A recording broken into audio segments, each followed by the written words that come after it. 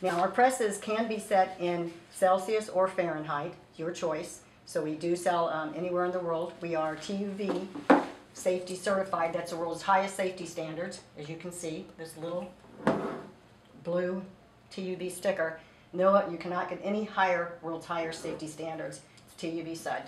That also means we are OSHA approved, and you have enough problems with OSHA, everybody does. So this is OSHA's gonna come, look at this machine, flip it over, see the sticker and go, it's fine, and they're gonna go on to the next machine.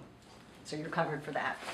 This also, our Mini 9 will also take all of the interchangeable platens. Again, no special tools to lose. Put one on and pull them off. They all have the operator air features with our Easy Wizard. We also have, we've been demonstrating here a pop-up press. We also have the Easy Press. An Easy, like Buzz, Easy.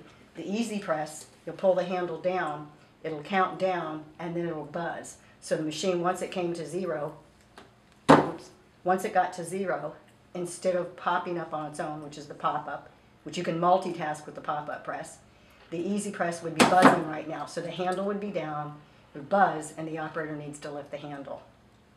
That's not as, you can't multitask with that. That's for smaller shops or if you're in back. All of our presses are lightweight, 15 pounds, so they're very easy to pick up and move.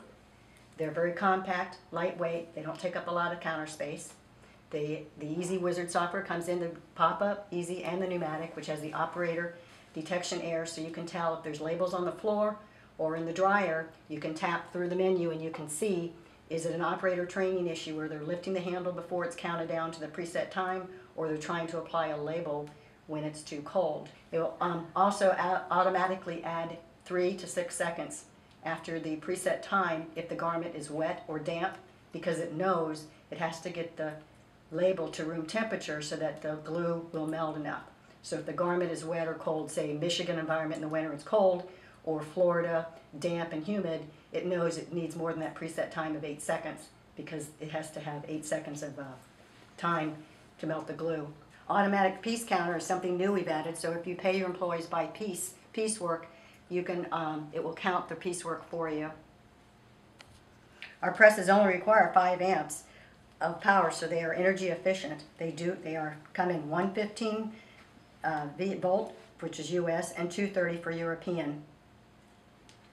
These are some samples of barcode labels you'd use for labeling personal clothing.